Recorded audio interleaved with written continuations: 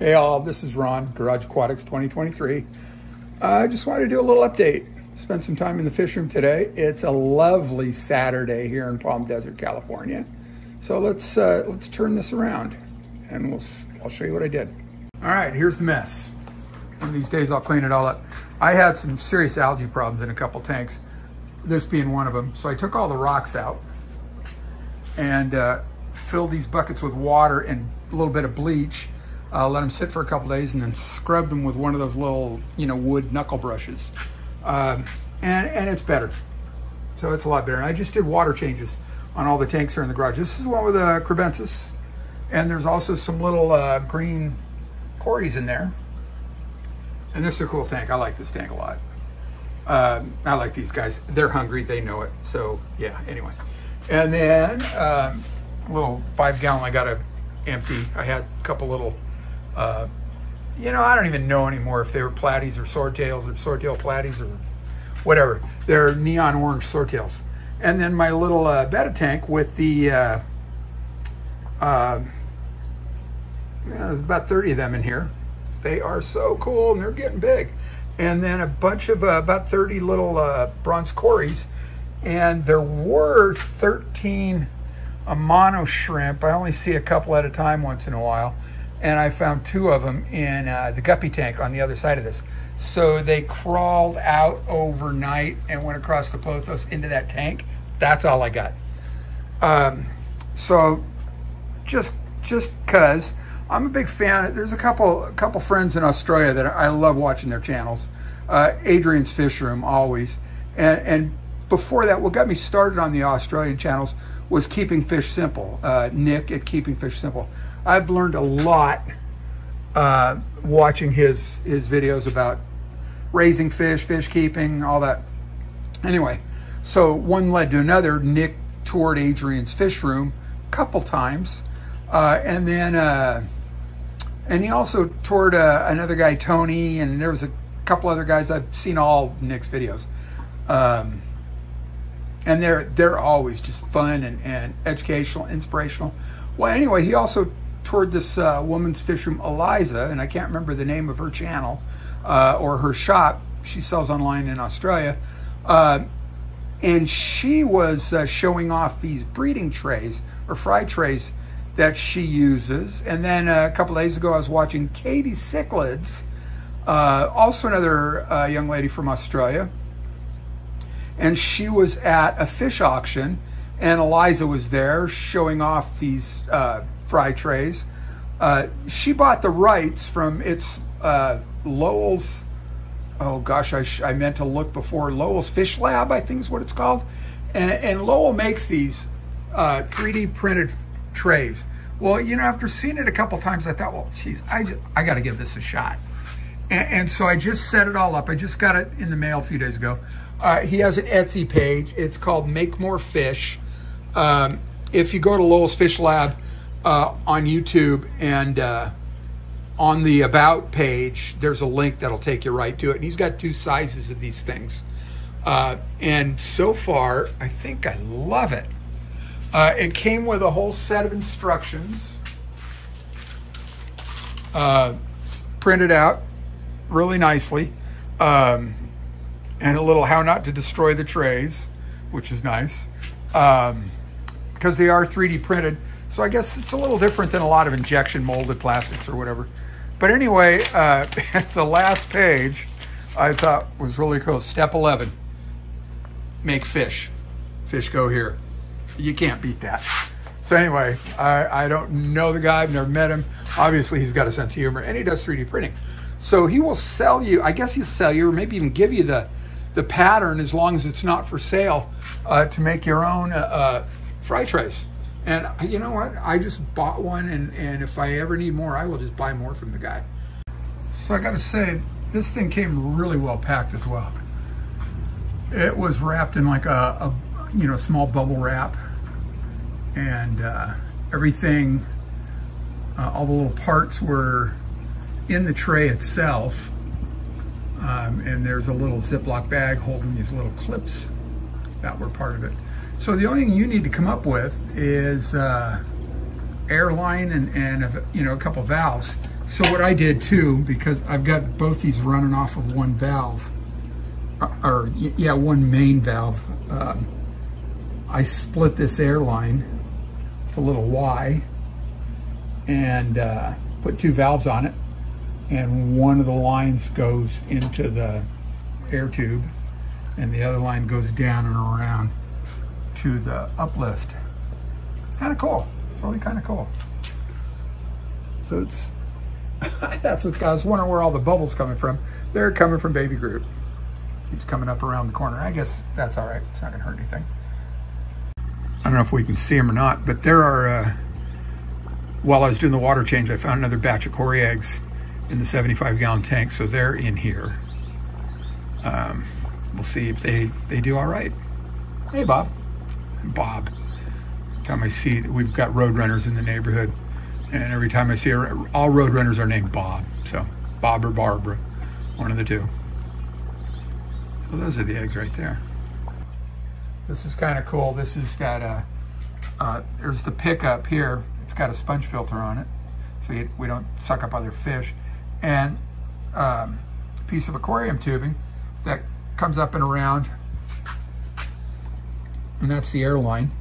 And there's a valve on this here. And under this little cap right here, I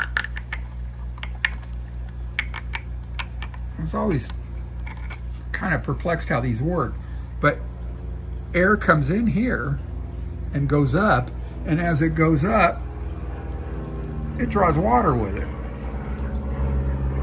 All right. And then also another little line for a little bubbler that goes in there. Let me put that cap back on. This thing's really well thought out as also. There's a little clip here. These rails, there's a set of rails in the front and a set in the back, and they're adjustable. And this little clip goes over the rail, kind of locks it in place so it won't, slide. And this rail has the hole for the air tube, and then there's just a flat lock over on this side here. And they are, I'm going to show you over here, they are actually right and left. So there's an extra pickup piece, and it would go, here we go, there's the extra pickup piece, right? And this threads up into the bottom of the fry box. This goes into a sponge filter, a pre-filter, all right? The air tube just gets shoved into there, and this gets screwed into the bottom of the fry box. So screw it into the bottom of the fry box first, then shove the air thing in. That works. And there's extra pieces. This is an extra clip for the air tube, and also it stops, those rails from sliding. And there's both right and left on those, and enough for front and back. I've got it all pushed forward, so I only needed the clips in the back. So really, really well thought out. And after I saw that, I figured, yeah, I just got to have one of those. So I did. Anyway, back to this. So I had a blackbird algae in this tank, so I took a lot of it apart, and I'm still fighting little bits of it. There's some right there, and I kind of used a little tiny gravel vac, and there's some on that chunk of wood. And all the fish are happy. You guys got to see this. Let me. It's feeding time anyway. So I've got these algae wafers that I bought on Amazon, I don't know, a while back. And these guys absolutely love it. So I'm going to drop a couple in and then let them find them, and then we'll come back to them. So there. So these algae wafers. And down they go. And look at them. Dive, dive. So anyway. So we'll come back. They'll be swarming over this. So then 5-gallon tank down, or 5-gallon. Yeah, right. Been a long day. 20-gallon. And this is just cherry shrimp and a lot of plants. And then another 20-gallon. And this is just orange sunkissed shrimp and a lot of plants, and a couple of autosynclus hiding around in there somewhere. And then this tank is blue dream neocaridina, blue dream shrimp, six pandacories and 2 plecostomus and a lot of plants. And then this tank is, there's a little clear Neocaridina. I guess they're kind of like wild type. And there's some wild type mollies that a friend caught in the Colorado River. And then there's crypts in pots. It's kind of a, kind of a nursery tank that it's been, a farm tank. And then these tanks all seem to have red root floater on top, a lot of guppy grass. And then this other tank here, it's just holding a lot of plants right now. And it's not only holding a lot of plants, my wife spotted them the other day. Now I'm not seeing them. I don't know if they just finally died off or what. These red worms, and kind of think they're like mayfly larvae. We'll see. So around this side then, the little albino crebensis. And they're coming along. And I forgot to fill this tank. Jeez, I did that before. Fortunately, the hose is still set up. So when we're done here, I will fill this tank. And then this tank, this was fun. This is full of guppies. Started out with, I don't know, 5 or 6, and there's like 50 or 60 now. I guess guppies do that. But this, I really like the way this tank came out. I put rocks in here like half a dozen times, never liked it. And then I just sort of fell on this and stuffed a bunch of Java fern between the wedges, or the the wedges of these rocks, and a couple of echinodorus, Amazon sword types, a couple of those, and some of this hydrocotyle, and some Sagittaria subulata, the door sag. And it's just, I love the look of this tank. It's kind of sparse. And red root floater. And some of that red root floater's on the top because I literally overflowed this tank. I was doing, I think the phrase is multi-half-assing. Doing about 3 things at once. You never do anything well when you do that. But anyway. And then this one, the 75. This is really, I think, just come along nicely. It's been set up for a couple months now. And really all that's in here are 6 bronze cories and 2 little koi angels and a lot of plants. And I got a bunch of crypts. There's some of these Amazon swords, different variety, and I don't have the top, off the top of the head. And maybe I'll put it in print when I sit down and put this video together. A couple of these little, I think they're lotus, red lotus. And then there's 2 little koi angels. There goes one hiding around the back. And here come, the fleet of little bronze cories. And they've spawned in this tank since day one. And I had little Cory fry up here on this rock ledge, and there's a little angel tucked away back there right now, and one of the 2. And I haven't seen any for a while, so I don't know if they just didn't make it or what, but they were free swimming. I'd seen them, cruising around on these rock ledges, and they may be in there hiding, who knows. And there's also a couple little clown plecos in here, and I haven't seen them. I knew I wouldn't see those very much. Occasionally I saw them early on, and now I'm not seeing them at all. Maybe I need to come out here at night. And a lot of plants. I love that thing. That was a bulb. I bought this pack of bulbs from PetSmart, and that was one of them. And that is absolutely a gorgeous plant, I think. The lotus or lilies or whatever they are came from a vendor in Texas, Marcus Fish Tanks, and they're beautiful. So it's always a fun view, I think, the end of looking down the length of the tank like that. That rock ledge really came out well. And go back and check out my video on how I set this tank up, one of the earlier videos on this tank. And we'll come back across here. And here's one of those other lotus bulbs that's doing really well. Same vendor, I bought 3 of them. And then I've got this little tank. All the plants that were suffering from blackbeard algae are in this tank. And I've dosed it with hydrogen peroxide, done it 3 or 4 times now, and they're mostly cleaned up. So I got to take this apart, wash them all off, clean them up, and I can replant them now.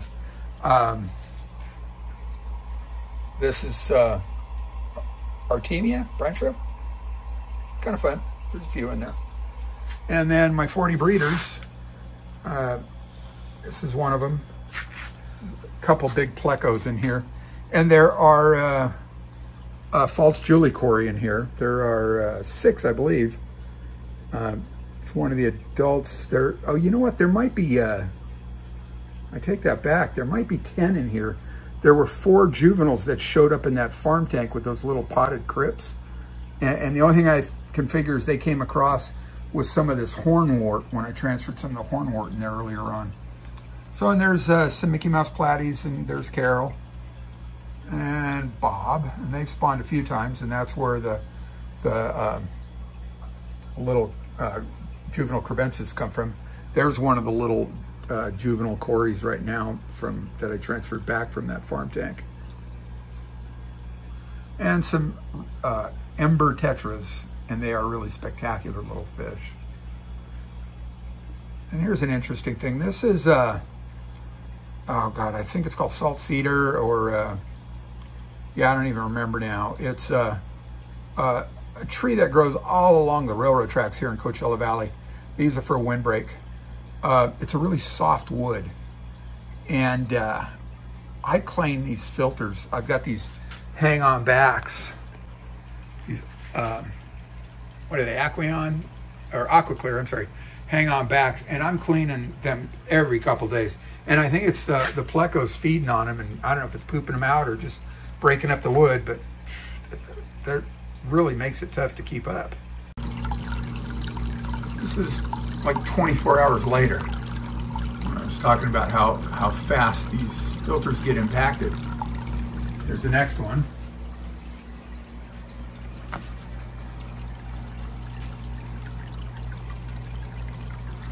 And the one in the back still holding up all right. And I've got a pre-filter on all of these. That helps with the larger particles, but it does nothing for the fine muck that comes through. And then if I don't pay attention, the filter floss, and I'm trying different things, just starts pushing its way up. And I've had the filters overflow before too. And yeah, I've really got a mess out here. No, I don't apologize for that, because that implies it's never messy. It's always messy. But anyway, in this tank, these are all those neon orange swordtails. And there's some cool males in there now. I started with 6 of the big ones. I lost one fairly recently, so I've had them about a year. And then these are all the fry off of the 6. That one with the lyre tail was the original male. And then there were 5 big females. I haven't had any since I moved them back in here. They were in the tank. I'm going to turn. Take your Dramamine if you need to. They were in this tank. And then this tank, oh, by the way, here we go. These are the insanity that is juvenile bettas and juvenile cories. Look at this. They love this stuff. But anyway, I had these guys in a 20-gallon in my office when they were fry, or eggs hatching actually. And I kept them in there for several months, and then I finally moved them out here. And when I did, I think there's one of the Amano shrimp. Anyway, when I did move them out here, I moved these swordtail platies, whatever, swordtails, into this tank, back into this tank. And there are some autosynclus in here.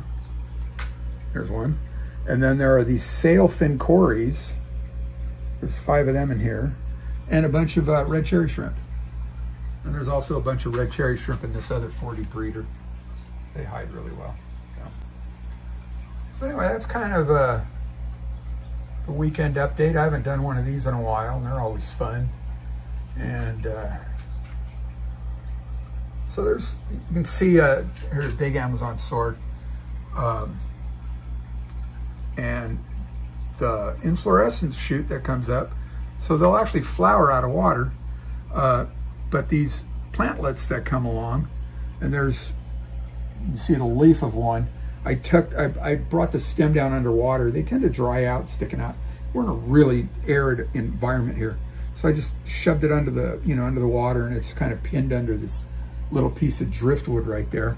And I did one coming off of this one, pinned under this. So that keeps the little plantlets wet, and they grow, they develop, and eventually I'll cut these free and put them in other tanks. So then in the back here, I got a mother-in-law's tongue, snake plant, whatever you want to call it, and this kind of papyrusy like weed that I thought it's not doing real well. And what else? Philodendron and pink polka dot plant, and that's anthurium. It was doing really well, and I don't know what happened to it, but the fact that it's still alive, I'm really grateful. And some more of the Sansevieria. You can see this does really well in the immersed like this. It started out just the leaf, and it shot out new plantlets through the little holes. These are just recycled plant pots, aquarium plant pots. And I got to clean some dead leaves out of there. And so anyway, and I got a pothos coming up the back here. The pothos are nice. They're doing all right. They're not doing as good as some I've seen. Every time I watch Adrian's Fishroom, his pothos is taking over his garage, and it just blows me away. And he has to prune it. Quality problem. And he has buckets full of this stuff. Well, maybe someday. Someday I'll end up with. But they got a lot of roots in the water, and that helps pull nitrates out of the water. So it's a good thing. As always, thanks so much for watching. And I love your comments. And please keep those coming. Any kind of feedback is all good. These are a bunch of the little crypts that came out of those pots in that little farm tank. And I got some, I think it's jungle val in the back, and it took a long time to get established, and it's doing it now. The Java fern, I love Java fern. They're just dead easy to grow. But anyway, do me a favor, if you haven't already, like and hit the like button and subscribe to the channel. It really helps me out a lot. I'm trying to grow this channel. There's some links. Trying to build a Shopify store to help support the channel and the aquarium addiction. This is one of our new things in the store. It's these beta wall clocks. Really pretty. Come in 6 different styles, both with black or white hands, and also in wood, black, or white frames. Hope you take a look. This is, I'm sure many of you have MTS, and I wouldn't say suffer from it, but it is multiple tank syndrome. That's what this is. And at some point I would like more multiple tanks. And I've got some other videos planned on these, just these foam filter hacks and plant stuff. And anyway, getting rid of algae on plants. I got a great Instagram following. I'm there too, Garage Aquatics 2023, and Facebook, same, Garage Aquatics 2023. And I get some great feedback on the Instagram. So I'm going to do a video based on some recent feedback about algae control. Anyway, y'all take it easy. Enjoy the day, the night, whatever time you see this. Just have a great week, and I'll catch you on the rebound. Thank y'all. Oh, and thanks for watching.